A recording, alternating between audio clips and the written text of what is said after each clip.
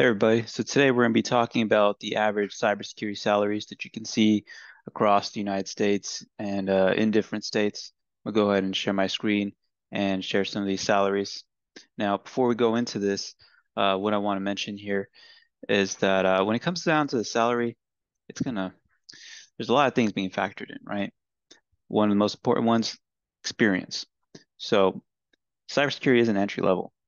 You have to have some experience as a network system administrator, maybe even like end user support. But you want to go into cybersecurity with some experience and also, if you can, some certifications. Um, Certifications like the CISP and CH will increase your chance of getting that job. Of course, CISP requires experience. So, the more you crack on, the better. But experience is king. Another thing, education. So if you can achieve like a bachelor's degree in computer information technology or master's degree, then again, that's going to increase your chances. Um, and then looking at the roles and responsibilities, right? A lot of people, they'll have the whole package, but the resume just doesn't look good, right? Think of it like this. Going into a restaurant, someone gives you a menu, you take a look at the menu and it's unstructured, doesn't look that great, the presentation's off, right? You may go somewhere else, right? So when you're making a resume, make it look good, visually and organized, so that somebody who's looking for somebody with that right experience, right? You got to tailor your resume to the job description. Got to make sure that your resume matches that job description one on one pretty well, right? Job description's asking for this experience, these skills, resumes clarifying how you're the best person for that position and uh, you have those skills, right? So that's something to take into consideration. Let's go ahead and take a look at the salaries here. All right, so I'm gonna go ahead and share my screen real quick. All right, portion of screen, share. All right, so looking at salaries here, I mean, they're pretty high, right? Look at New York, average salary is 147,000 a year, but New York has its own economy. It's really expensive down there. The cost of an apartment is crazy expensive. Same thing with California. It's its own economy. $142,000 a year may not even get you a house, really. Still be living in that apartment, but guess what? I mean, that's pretty good for the average. If you can excel, be more competitive, meet the market's requirements for the skills in your area, then you easily go into like the $200,000. I once had a conversation with somebody in marketing, and let me tell you something. Those marketing folks, they get paid good. Eh, They get paid real good. I don't know if you've researched some of the costs for some of these cybersecurity tools out there, but just one license for this one company costs like $100,000. I mean, that's crazy. But companies are willing to shell that money out because $100,000 versus uh GLB, you know, Glen, Glenn Lynch Bliley Act violation fine costs up to $100,000, right? PCI DSS fines costs can be very expensive. So they have to take a look at all that. But as we scroll down, you'll see that the salaries start to go down significantly. We got places like, let's see here. Man, actually, I thought it would go down significantly. Still pretty high. 120, six figures and up for some of these areas like Nevada, Arizona, South Dakota, Ohio. I mean, I don't know too much about those areas, but I can only imagine the population isn't that high as, somewhere like New York or California.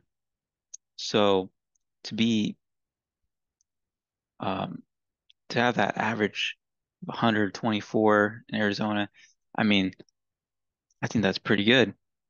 You can actually get a house down in Arizona off of 124,000. So if you're trying to get into cybersecurity and maybe you want to move to a better cost of living area, then it's always open.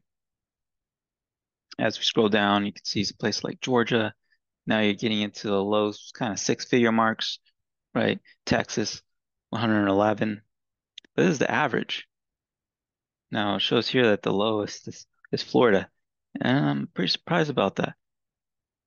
I mean, just cutting it almost six figures, right? But the national average is 132 according to ZipRecruiter. Now, I think that, you know, California at 142 makes sense because of inflation, but I feel like an average, maybe for a senior cybersecurity associate, not so much for a junior, and I'd say that's pretty good for a mid. So anyhow, I just wanted to talk about these salaries. Now, if you go in a little deeper, see that like cybersecurity engineers, their annual pay is this much based off of some of these organizations, right? Let's see here. We've got $45 an hour. This one's at 144.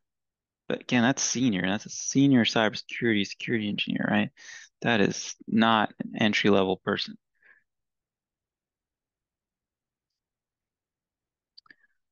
So if you're looking to get into cybersecurity, you might want to just rack up some of these factors, experience, certification, education, make sure that your skills align with the position that you're applying for.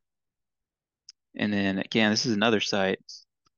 So California, their average is 131, and Texas 101. So this is a little bit lower than the site that we're looking at earlier, ZipRecruiter. Um, I feel like this one's a little bit more realistic as far as ZipRecruiter, because ZipRecruiter, I feel like these are uh, maybe like the senior level pay brackets.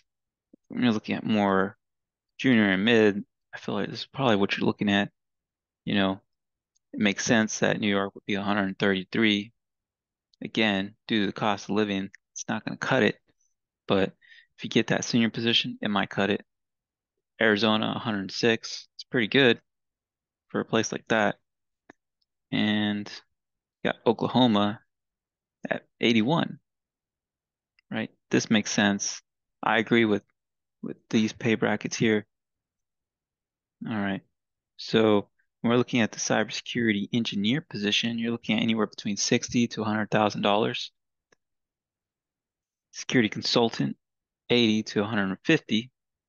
A lot of it's going to be working as a consultant, maybe for some of these larger companies. Security architect, 100,000 to 160.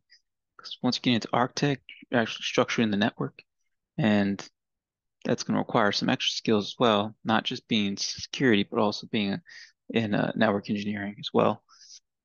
Incident response, 70 to 120. I feel like incident response would be a little bit lower in some circumstances because, incident response somewhat entry level, right? Those are typically guys going to be working 365, 24/7. And so incident response, I'd assume, be a little bit lower. And then you got your CISO, 150 to $300,000. Wow, $300,000. It's probably like Microsoft or something. But 150, that sounds about right. Because if you're a CISO, you've probably got at least 10, 15, 20 years experience. But entry level, 50 to 80,000. That sounds about right. Mid, 80 to 120. Again, based off of where you live, that makes sense. Senior, 120 to 300,000. Yeah, I agree with that. That sounds about right. And some of the cybersecurity salaries, cybersecurity analyst, that's your new guy. That's your SOC analyst, or maybe they're just working with analytics. Then you got cybersecurity specialist. They have maybe 2, 3 years experience. Cybersecurity engineer. You know, at this point, you've got some experience in networking as well and how to properly design and build secure systems. And you're a cybersecurity auditor, which I thought would make a little bit more money considering that they have to ensure that the company is compliant with these different regulations and standards. And you're a cybersecurity manager, and managers are always going to get paid well, but you're going to have that managerial experience, which usually comes with 5+ years experience in cybersecurity. All right, let's scroll down a little bit here. So it's showing that the healthcare industry pays pretty well, 70 to 120. Finance, 90 to 150, probably because they have more compliance requirements. And government, 80 to 120. Yeah, that sounds about right. But when you're working with the government, you have a more, I'd say, reliable schedule, right? You're going to be working 40 hours per week with holidays off, your finance, healthcare. I can't imagine you're going to have that type of schedule. Those places typically operate 24/7, 365, so you may not get those holidays off. You may be working during the holidays, right? But hey, get paid pretty well, not gonna lie. So future cybersecurity salaries, it's on the rise with the introduction of Internet of Things and basically everything getting connected to the internet these days. The need for cybersecurity is only going to grow. So do your research, highlight experience, consider non-salary based benefits, be confident, professional. That's the most important for me. Be confident, be professional at all times. Know when to walk away. I've had to walk away from some offers before, and so, sometimes it hits you pretty hard later on. You're just like, why did I walk away from that? That was a good offer. And then another offer comes up, and it's so much better. It's 3, 4 times better than the offer that you're looking at. So don't get your head down if you walk away from an offer because maybe that schedule doesn't align with what you want, or the pay doesn't align with what you want. There's always more opportunities out there.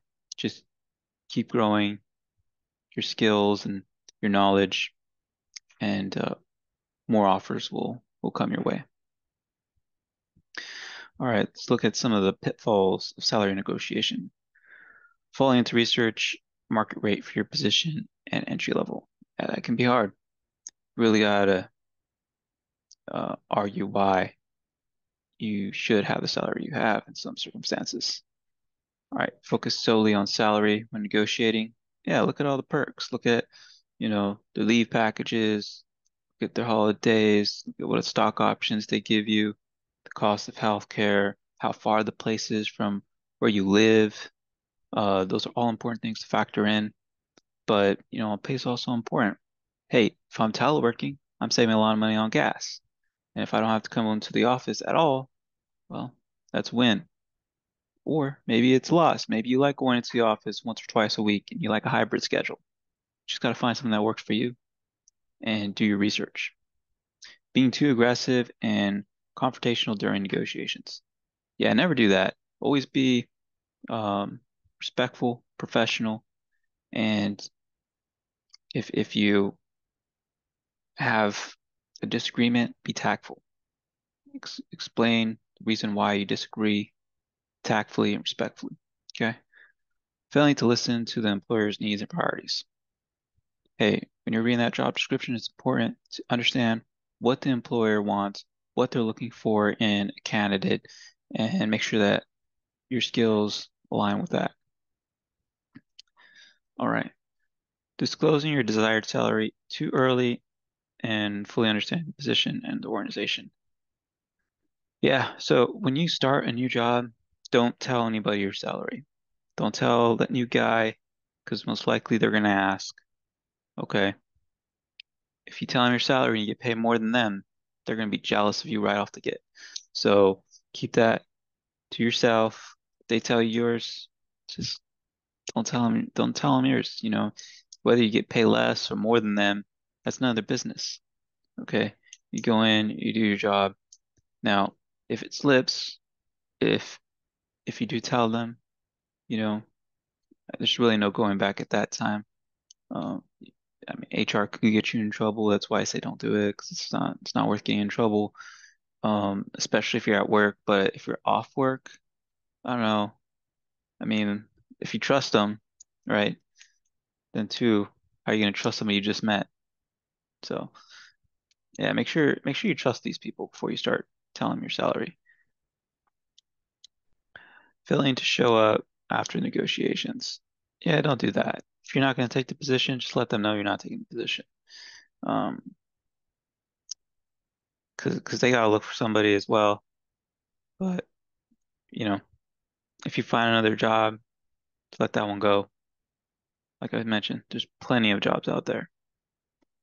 So hope you like this discussion about the salaries based off your location. I highly advise you before you negotiate your salary. Um, and let's say you have all of these factors, right? Experience, certification, education, and skills. Then when it comes down to the interview, if they're going to interview, there's a high chance they're going to hire you. Because once they get to the interview, they're only looking at 5 or 10 people, right? They shouldn't be interviewing 100 people at that point. They should have already scoped it down to a few applicants that they really like. And if you're in that pool, there's a good chance you're going to get hired. And there's a good chance they're going to bring up salary. So when they do, make sure you go and look up the average salary for your area. And I would recommend that you negotiate anywhere between the high and the low of that. When I may say high or low, I mean $10,000 lower or $10,000 higher than the average. But you want to make sure you're within that zone because if you're not, they may not take you seriously. I know that sounds crazy, but they might hire somebody else because you're lowballing your own skills. And when you lowball your own skills, it makes it look like maybe you're not competent enough for the position. So that's just one thing to take into consideration. Another thing you can ask them is you can ask them what's their low and their high. They may tell you. They may tell you. But a lot of times, uh, they'll give you like a crazy low and high. They'll say anywhere between like 80 to like 150, and it's not very helpful, right? But if they do that, choose the average of that, right? Can't go wrong with the average. Don't go too low unless you don't have any experience in cybersecurity and you're looking to get your foot in the door. I guess you can go low, but I'd be careful with that. I'd still go at least low average, not exactly just low, because let's say you do land that position, now you're gonna be unsatisfied with your salary. Guess what? You're probably gonna be looking for another job within the next 6 months or a year after you've gained some experience. And there's nothing wrong with that, but it's important to really, at a point in your life, eventually through your career, find a company that you want to be with and grow with, and develop your skills for at least a few years, not just jump ship wide away for another salary because it's just a few things you never know. You just never know how the market's going to go. You never know if we're going to go through another recession or anything like that. And if you stay with the company for a little bit, you can at least take advantage of some of the perks that they may provide you after like a year. Some companies after a year they'll give you some money for like education and stuff like that, and you can actually use that and then develop your skills a little bit more, right?